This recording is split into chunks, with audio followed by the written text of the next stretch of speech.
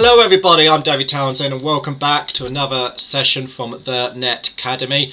On this session, during this video, what we're going to go through is what is the OSPF, the Open Shortest Path First LSA or Link State Advertisement Type 3. On the last session, here's the link if you want to watch it, if you haven't watched it already. We went through the differences between the types 1 and 2. Type 1 being that router LSA. In an OSPF area, you will have all those routers advertising amongst themselves, just in that area, their router LSA. They are advertising to each other who's connected to them. Who are they advertising into OSPF for that area? What's the cost from their perspective to get there? What's the network ID? What's the subnet? And they do that for every single interface that they're advertising into OSPF per router. But again, that router LSA, that type 1 LSA stays in that area. But when you've got a broadcast multi-access network like Ethernet, you have this type 2 LSA, which is known as the network LSA. And what that is when you've got a designated router or DR. And what that DR is basically advertising via that type 2 LSA to all other routers or DR others or drivers, however you want to pronounce it, is who's connected to this network. Who are the attached routers? What's the network IDs and the subnets that are advertised by those type 1 router LSA. So type 1 LSA is really that building block. It's the foundation building block of that link state database or LSDB. But as I said, this is about the type 3 LSA, other known as the Summary LSA. So we're going to go into why do we need this Summary LSA if we've already got type 1 and type 2? What does it do? What does it function? And of course, how to configure this on the Juniper Junos operating system. So let's go. And here's the network itself. So as per the last video, we really concentrated on area 0. Here we configured router 1, R1, R2, R3 with the interfaces, with participation in area 0, which is the backbone for OSPF. And we really saw the exchanges of those type 1 and 2s throughout the OSPF area 0. But we didn't really go into what happens when you have another area like area 2 and 3 here connected to area 0. You're going to have that in an OSPF network. And again, area 0 is that backbone. It connects all other non-backbone areas to the wider network. So all other areas have to communicate through area 0 to get to another area. But of course, you need the advertisements in the first place. And if you recall back to that the last video, again, here's the link. I said that the type 1 and type 2 LSAs are not advertised outside of that area. So in last week's video, we configured R1, R2, R3 all in area 0 to participate, to build our adjacencies, to participate in the OSPF routing protocol. And we saw those R1 router LSAs being advertised and received. We went into some analysis of what they look like. But then I also said that those type 1, type 2s are not advertised outside of that area. So then how would the router R4 here or even R5 down here in area 2 and area 3 respectively, how would they learn of the existence of R1, which is in area 0? Because all those LSAs, those type 1, type 2 LSAs stay within area 0, just like the type 1, type 2 LSAs that are advertised in area 2 stay within area 2, and exactly the same for area 3. So how would R4 and R5 know of these networks, these subnet masks, and the costs to get there on or in area 0? Well, this is where the function of an ABR comes into it. An ABR is an area border router. So what is an ABR? An ABR, by the definition, or as defined by the OSPF routing protocol, is any router that's participating in OSPF that has an interface in the backbone area, area 0, and has an interface participating in OSPF that is in a non-backbone area. So if you look at R2 and R3 here, they both have working interfaces in area 0. But last week we didn't configure these to be active in Area 2 and Area 3 yet, so right now they're just normal standard OSPF routers. That's obviously going to change in just a minute. But coming back to that Type 3 LSA, what an ABR does is it summarizes, hence the term Summary LSA for Type 3, is it summarizes those Type 1 and Type 2 LSAs into a Type 3 LSA, and it then advertises that LSA, Type 3, from one area into another area. And during this video there are 4 things that I want to put across to you for you to learn, for you to take away from this video. Okay, so let's go on to the R1, this router here, and let's have a look at its OSPF database. As you can see, I've just been testing connectivity. It's a virtual lab. Of course, it's important to test connectivity, even if it's non-virtual. But if we do a run, I'm doing a run because that's the equivalent of Cisco's do. I'm in configure mode, so I have to do a run, or do show OSPF database. So we want to look at that link state database. So now we can see, and again we saw this last week, let me just move this over a little bit, is that router LSA. The asterisk means it's been advertised by itself. We're looking at R1's database. The advertising router is 1111. Here this is R1. The asterisk means I'm seeing this in the LSDB and it is for myself.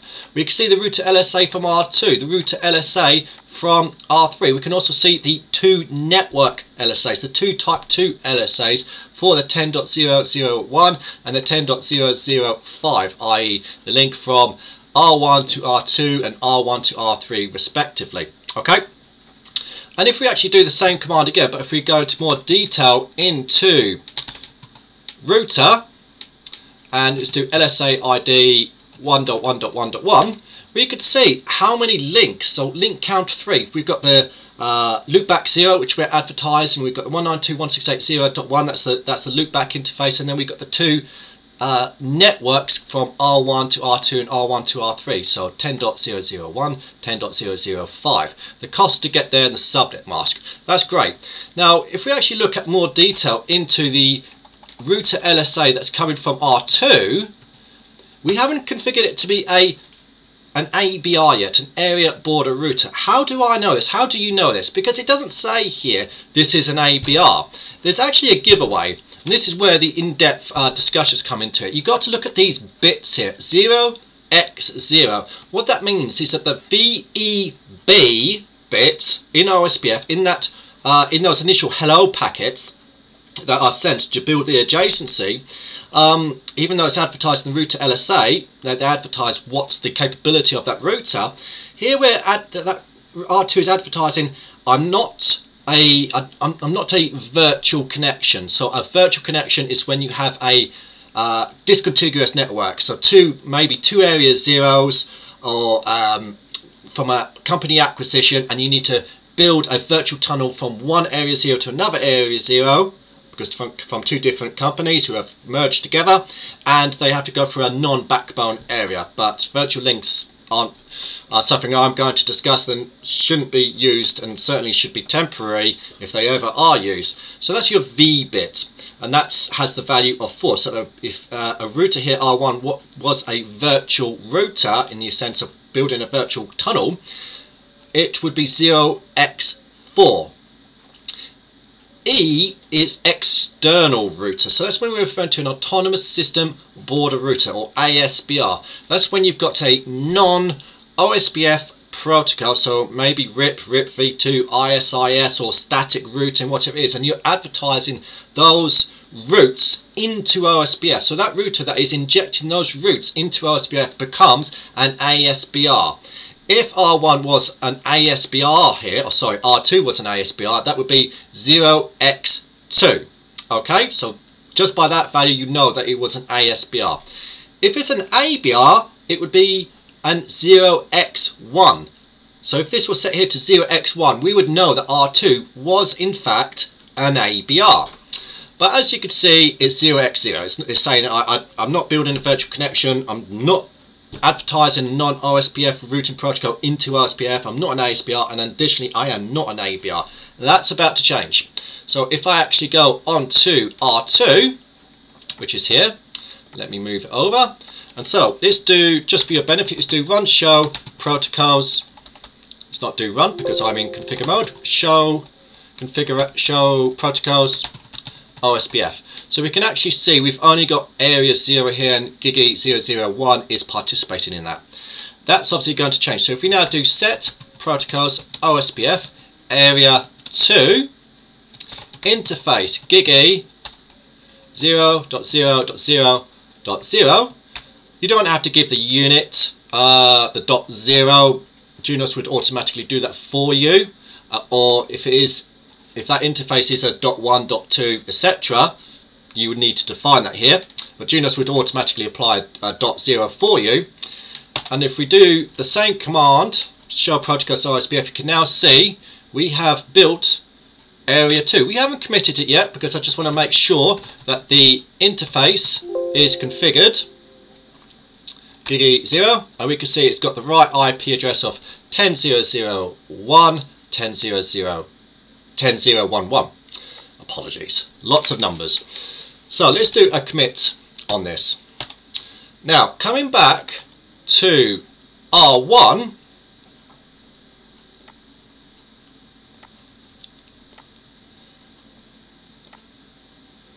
and now that you can see that the configuration has committed, so if we come back to R1, and I'll just give a little bit of space here, and if we do the same command again, oh, look at that, before it was a 0x0, now it's a 0x1.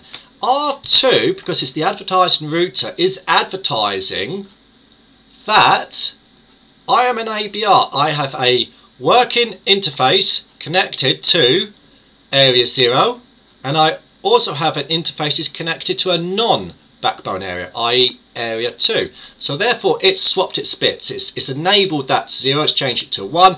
It is now 0x1. It is an ABR.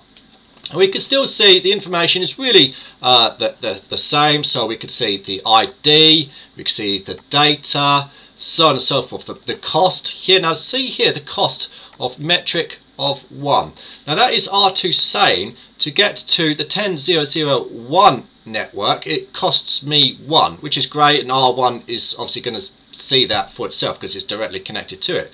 But for R4's perspective that would be different when we come on to that in a later video. It'd be probably 1 plus 1 because you've got to go from here, you've got to go from R4 to R2, then R2 to R4, so 1 plus 1 would be a metric of 2, i.e. its cost. Okay, so here's the first point. An ABR will summarize the type 1 and type 2 LSAs in one area here and advertise it into another area as a type 3. Okay, so what you can see is that for the R2's router LSA that is advertising, it has become that ABR, as I've mentioned. But we can't see the 10.0.1.1 network and the subnet and the cost to get there. That's been summarized into a type 3 LSA and received on R1 via R2, of course, it being the ABR. So if we actually come onto R2, if we do a run show OSPF neighbor, then it's only got the one interface. Let me move this a little bit more and run the same command again. It's only got the one neighbor address 10.0.0.1, 10.0.0.1 at the Gigi 001 interface. Adjacency is full, so all LSAs have been exchanged, etc. Now that's great, but we've not built the adjacency to R4 yet. So what we need to do now is go on to R4, and there's a reason why I'm building up to this. If I go into R4, let's do a show protocols OSPF, and there's absolutely nothing there, which is what I expect. Let's just quickly do a show interface Gigi, make sure that the address is correct for the Gigi 000 interface, and it is. So let's do a set protocols OSPF area 2 interface Gigi 0.0/0.0, and let's commit this, and that will obviously then succeed. That will then build the adjacency from R4 to R2. So if we now do a run show OSPF neighbor, it might not be in the full state just yet. Yes, it is. It's in the full state. And if we come back to R2, which is here, if we run that same command again, obviously this is going to be the full state, ideally, hopefully, and it is. But if we now do a run show OSPF database, we can see the router LSA that has been received by R4. Great.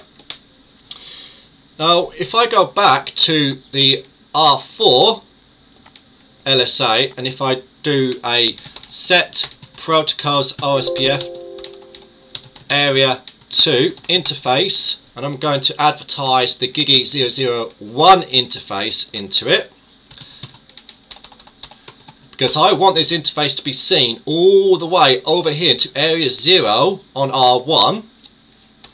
And if I commit this now, once it succeeds, we're going to see not much of a difference at the high level for the link state database on R2, but what we will see, run show OSPF database, yep, it still looks the same, doesn't it?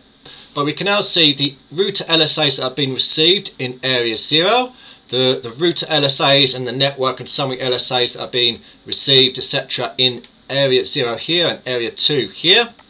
But if I now do a run show OSPF database router detail LSA ID 4444, so that is the router LSA from R4, we can now see the 10.0.1.1 network, which is between R2 to R4, but now we can see the router LSA that contains the interface between R4 and to R6, which is not turned on right now. But is that then seen on R1 all the way over here in area 0? Well, let's have a look. So let's go back onto R1. Here we go here. Let's get rid of R2 in the background so it doesn't get confusing. And let's get rid of this command. And let's do a run show OSPF database.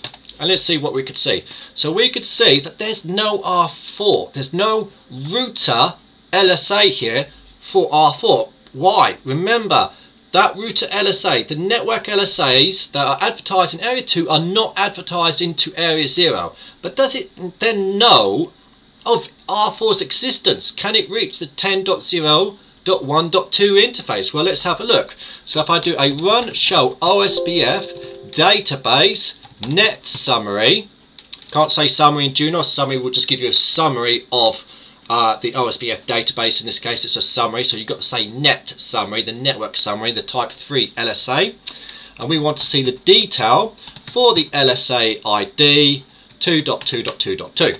So if I now generate that same router LSA command on R1 to look at the router LSA that's been advertised by R2 into area 0, nothing's really changed here. It's still got the 0x1, so we know it's an ABR. We could see this network, this subnet, this cost, all of that is great. But if we do a run show OSPF database on R1, we can now see these two summary LSAs, both being advertised by R2. One for the 10.0.1.0 and one for the 10.0.1.4. So that is the link from R2 to R4, the 10.0.1.0, and the link from R4 to, it's not working, but we're still advertising the interface from R4 to R6, the 10.0.1.4 in summary LSA here, respectively. That's great, and that is the second point, is that the ABR, R2 in this case, it is generating a summary LSA for all the networks which are advertised in that one area. So here, R2, if we were to go onto R2's COI here and run the run show OSPF database, we can see, yeah, we could see R4, R2.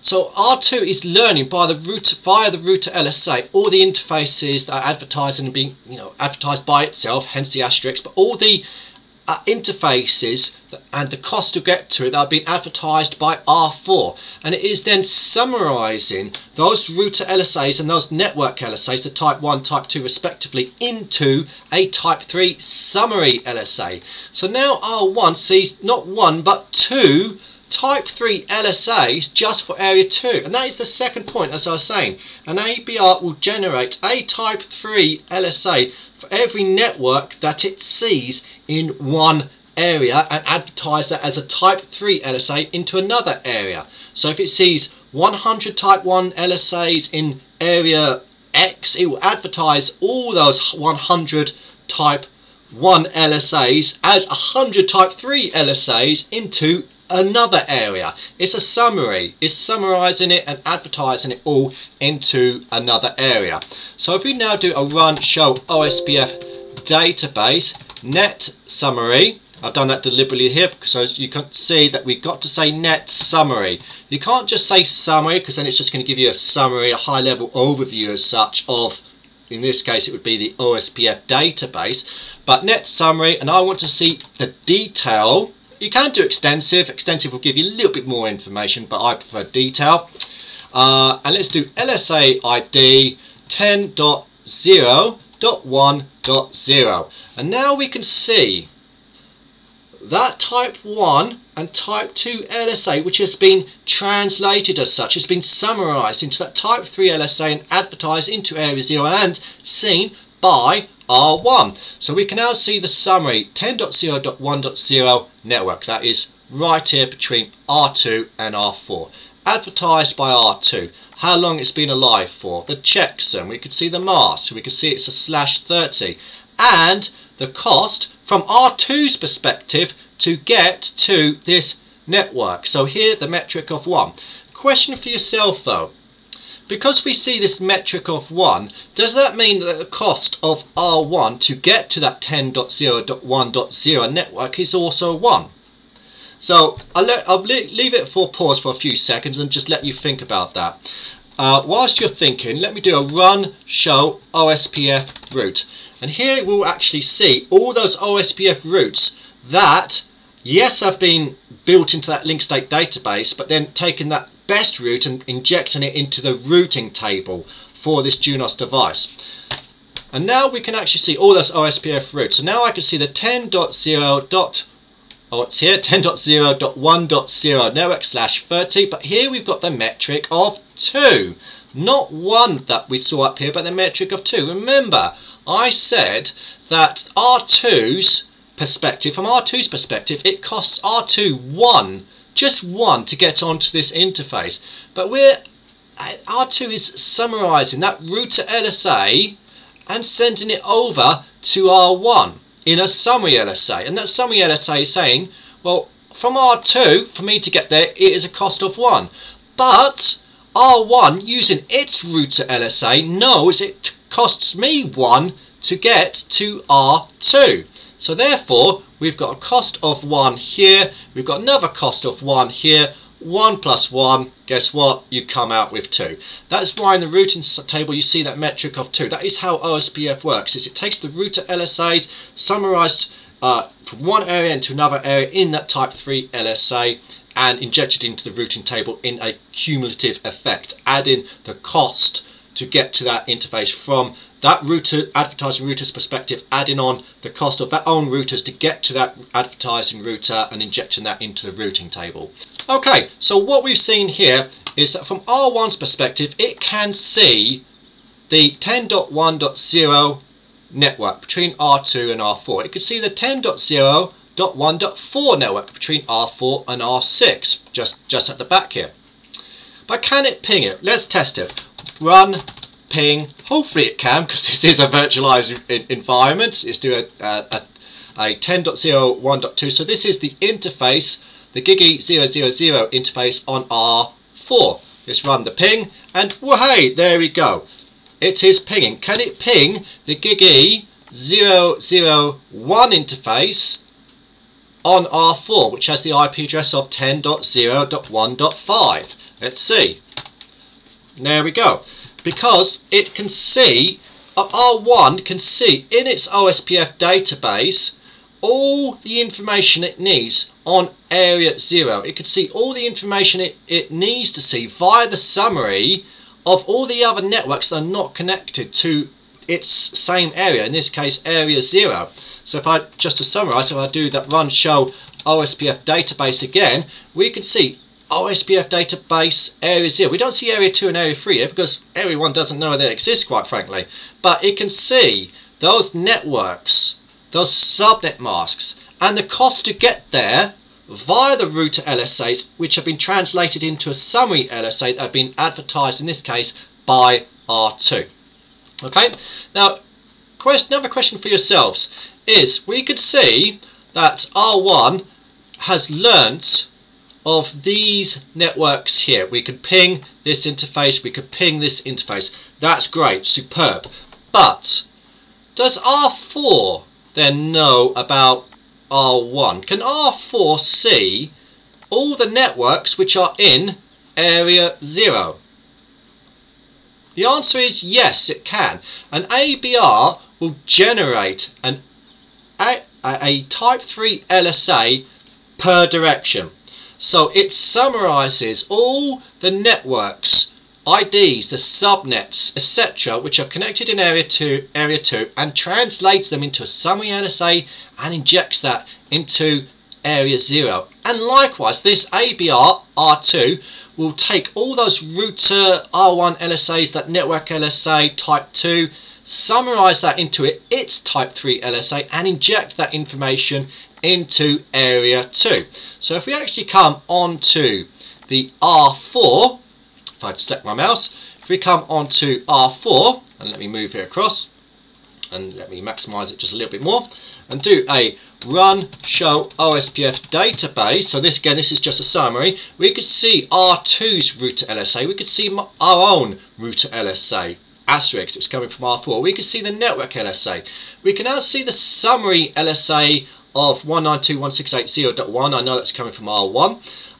But we can see this summary for 10.0.0.0. Where is that? That is the link between R1 and R2. As I was saying, the LSAs, the ABR, generates a type 3 LSA per direction, from area 2 to area 0, from area 0 to area 2. So if I do a run show OSPF database detail for the net summary, don't forget you have to say net summary, not summary, it's different. LSA ID 10.0.0.0, and here we go. We could see the network, we could see the subnet mask, and R2's perspective on what it costs from R2 to get to this network, a cost of 1. Can we ping?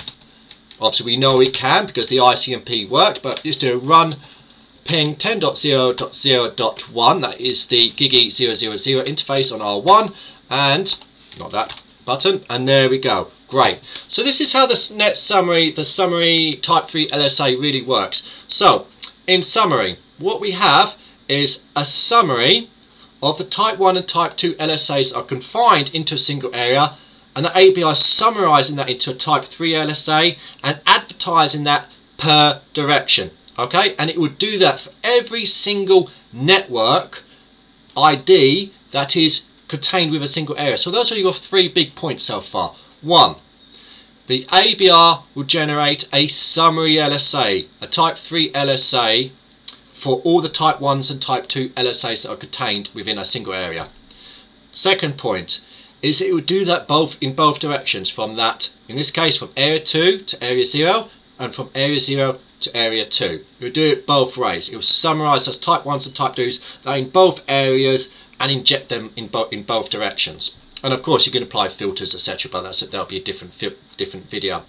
The third point is that it will generate a type 3 LSA, a summary LSA, for every network that is seen in that adjacent area. Okay, so we could see 10.0.0.0 here is between R1 and R2, and in a few minutes we'll also see it between R1 and R3 as well. Okay, now let's build on to that fourth point.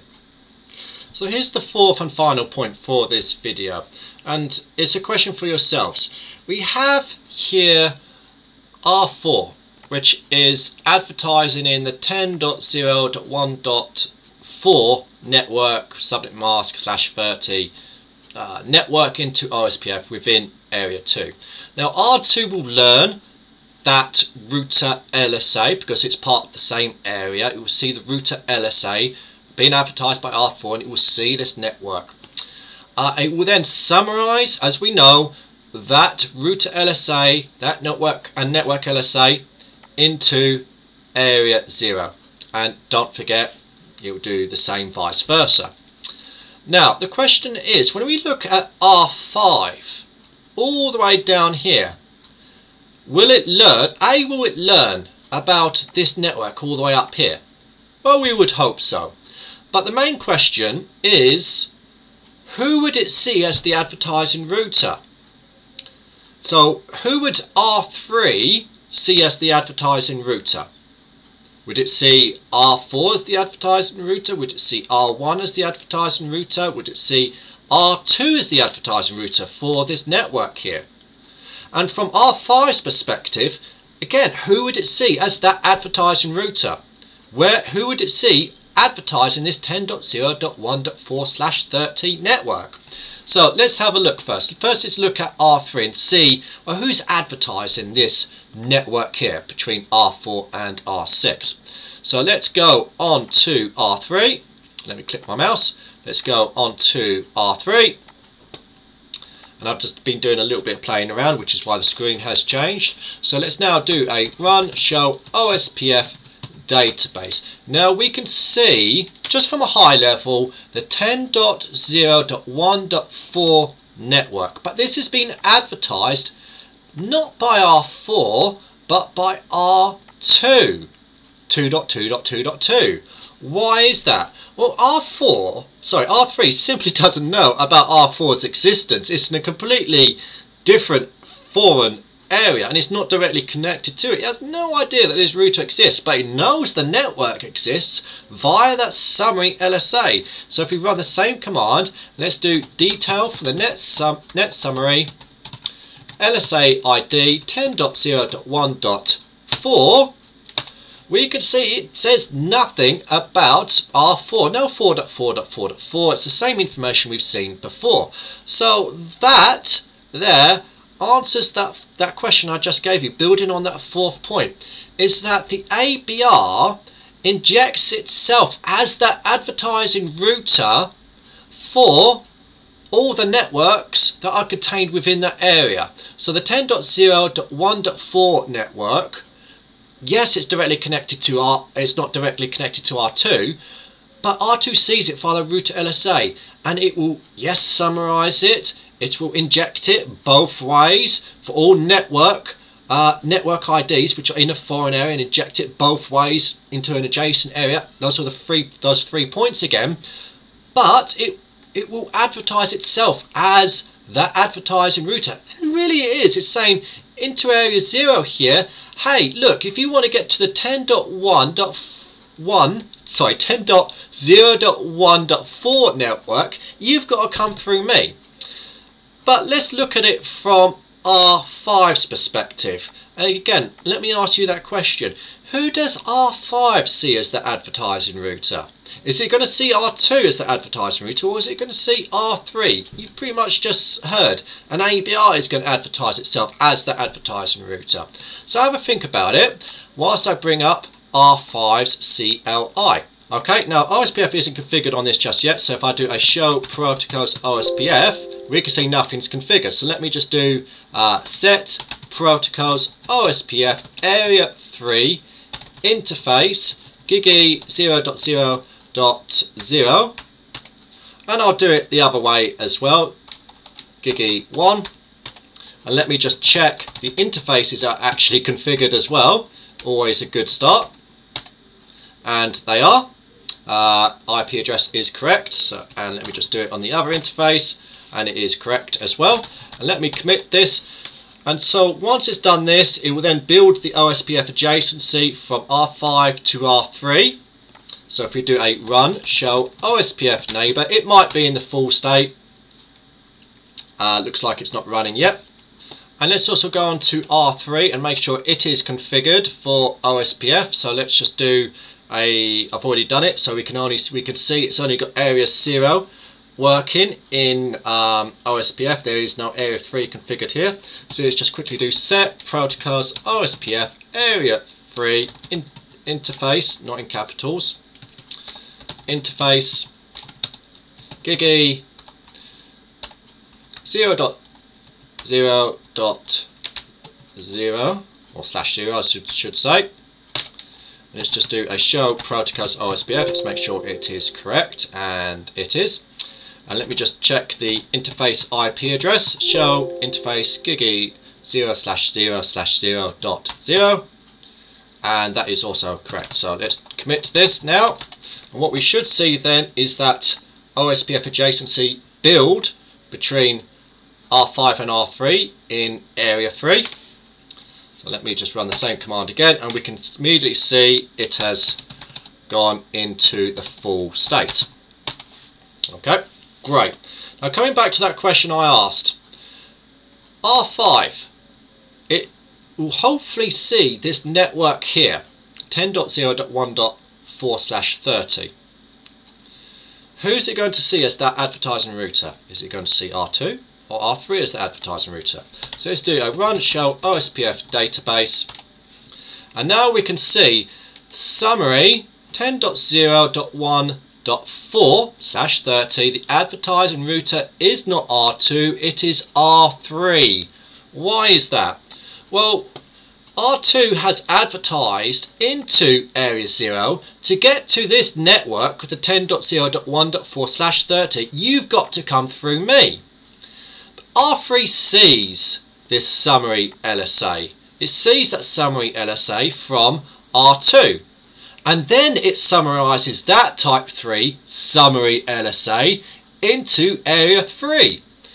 And so R5 sees that summary LSA, as you can see here, and R3 is saying, well, to get to this 10.0.1.4/30 network, you've got to come through me, because I know to get to that I've got to go through, guess what, R2. So that the ABRs almost leave a trail of breadcrumbs as I think about it. They say, they define, well, to get to this network, come through me. If I want to get to that network, I've got to go through another ABR if it's not connected to that area that I'm actually connected to in the first place. And this is how the OSPF routing protocol learns who's connected to who.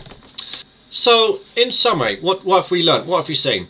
An ABR will summarize all the type 1s and type 2s LSAs in an area, area 0 or a non-backbone area, and it will generate a type 3 LSA for each one of those networks, and it will summarize that and advertise it into, again, both directions, from area 2 or area 3 into area 0, and from area 0 into area 2 and 3. It goes both directions, and again, of course you could filter out, but then you'll need some kind of firewall policies, which is going to be a separate video. And the ABR will advertise itself as the advertising router.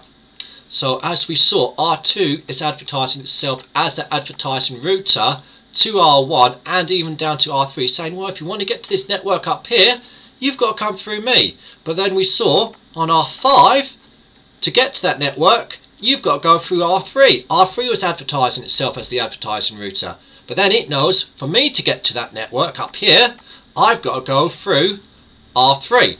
Okay, so I hope that you found this video helpful and useful. It was a bit more of a deeper dive into the LSA type 3. Stay tuned for next week, where we'll be going into more detail into that type 4 and type 5 LSA. So stay tuned. Thanks for watching, and goodbye.